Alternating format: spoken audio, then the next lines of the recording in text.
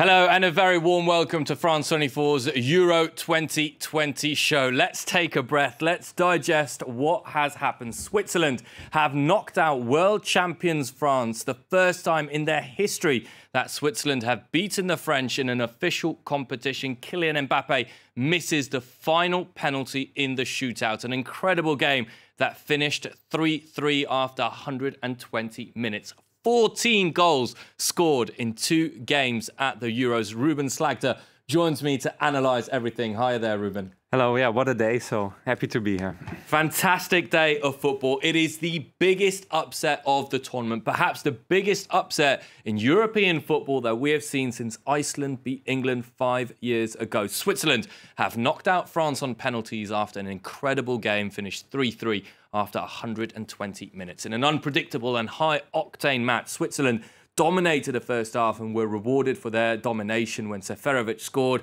after Switzerland missed a penalty in the second. France sprang into life. Karim Benzema scored twice in as many minutes before Paul Pogba scored one of the goals of the tournament with a magnificent curling effort. Seferovic headed Switzerland to within 1 before Gravanovic equalised in the 90th minute. The Swiss, Ruben, did not tremble in the penalty shootout, and Kylian Mbappé, of all people, missed a decisive spot kick. But Switzerland were the worthy winners.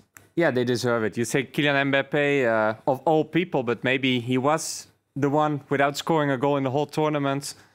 He had all the pressure on him and he missed it, but we have to give credit to the Swiss. We often, when you see the Swiss during a tournament, it's like, okay, they're always there, they're decent, but never spectacular. Tonight, they were spectacular. It was sensational how they played. It was a joy to watch. They were tactically sound today and tonight, and they scored some great goals with a fantastic Zuba, I have to say, and Seferovic, one of the few real strikers in the tournament who showed how it's done to many others. So. Another player I'd like to point out, Ruben, is Granit Xhaka, the Arsenal player, who not only was sensational during the game, but also his mentality. After the 90 minutes were over, you saw him, telling his players to go for it before the penalty shootout. Just incredible performance by him as well. A real captain, and often he is criticized for it because of his lack of mentality at Arsenal, also in the Swiss team. So it's impressive how he played tonight. And like you say, you saw the Swiss, the determination, where the French... There was some kind of incident between Didier Deschamps and Kingsley Coman because Coman was injured or not. But you saw that the French were less in it than the Swiss. The Swiss maybe even wanted it more, and so they rightly deserve to go through. Switzerland through, worthy winners, but we have to talk about France, Ruben. This is a massive disappointment, and a lot was made of, and I'd like to draw our attention to this, to the lineups before the game. If we look at the lineup in the first half, we see that Didier Deschamps opted for a 5-3-2, a 3-4-3. It wasn't very clear, with Adrien Rabiot playing on the left and Clément Lenglet coming into defence. It didn't work. Switzerland dominated the first 45 minutes. But if we look at the team in the second half, where Kingsley Coman comes in on that left wing in a more classic 4-4-2, France blew away the Swiss in the second half. So, what is this defeat down to? Is it the coach? Is it the players? I would say both. First half, it is clear that Deschamps made a mistake. For me, it's really strange that he made all those changes just because he didn't have a left back. Because, okay, Lucas Hernandez and Lucas Digne weren't there. So he had to make a choice. I would always have chosen for what he did in the second half. I mean, France has a better play on almost every position compared to the Swiss. So let's go out on attack, play Kingsley Coman, and just go for the win. That's what they did. And we also have to say at 3-1, the game was in the bag. It was just because of the French, well, lack of concentration that they lost it. So I would say the first half... Was there a little bit of arrogance, maybe? Maybe. At least the first half, we can see that Deschamps made a clear mistake. But you can also say that as a good trainer, he managed to change his lineup and to admit that he made a mistake. I think that after the 3-1, you should finish the game easily, and that they didn't do it. So, yeah, also the players have their part of responsibility. Yeah, true. A final question on Didier Deschamps. Ruben, where do you see his career now with the French national team? Of course, won the World Cup. This, though, will be a huge disappointment. And with Zinedine Zidane available, there's already rumours. The game's barely finished for an hour, already talks of Zidane with France. in my opinion, it's all up to Deschamps to decide. I think if he wants to stay, the French Federation will never sack him. But if he will say that, okay, this is maybe the end of an era. He won what he had to win, the World Cup, final of the Euros in 2016. Okay, this time it was a disappointment. It's up to him to decide, I think. And yeah, it's true that if he will decide to leave, then there's the ideal replacement is already there with Zidane. Well, as we mentioned, it has been an absolutely crazy day of football. 14 goals overall. And now let's talk about Spain's victory, which sent them through to the quarterfinals for the 4th consecutive edition after defeating Croatia in an unbelievable match. An 8-goal thriller, with Croatia coming back out of nowhere at the end of the first half. But after Unai Simon produced a brilliant save at the start of extra time, the Spaniards went on to win the match 5-3. Ruben, incredible resilience by Spain, who impressed me on the mental aspect, because a lot of teams would have capitulated after letting a 3-1 lead slip. Yeah, I agree. It was really good how they came back after in the extra time. You mentioned the save by Unai Simon, which was crucial, because that was, to be honest, the only moment in the game where Croatia was really believing that they could win the match, in my opinion.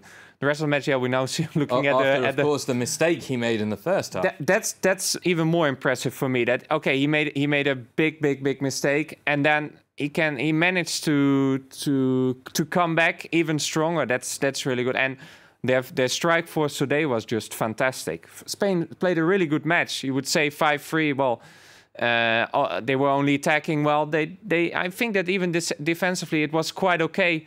It was only the last 10 minutes, like the French, that they collapsed under the pressure of the Croatians. But what a game again! We were 2 fantastic games. We can be really lucky. The Euros finally are off. An absolutely brilliant advert for football. But yeah. Spain seems to be going from strength to strength.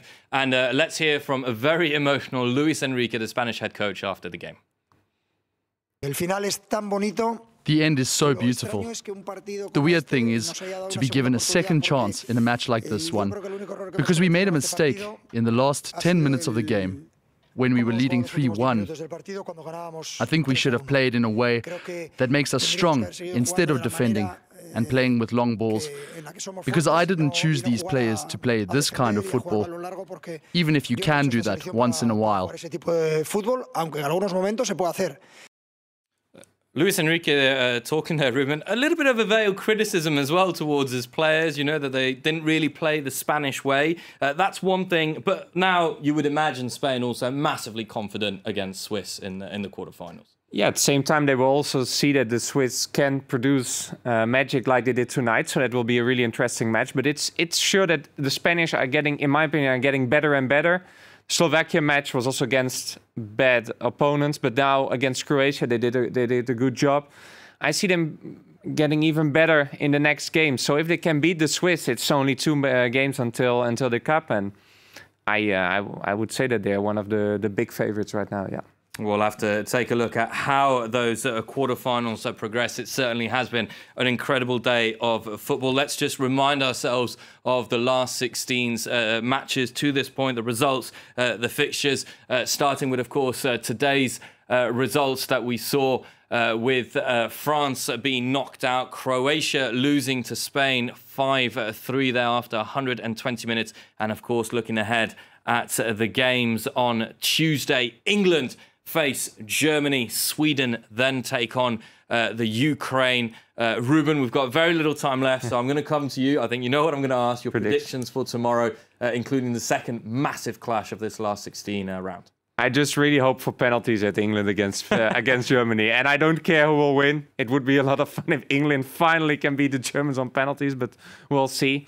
I'm really looking forward to that game as well. I think that both of the teams will now see that it is a massive opportunity to go really far in the tournament.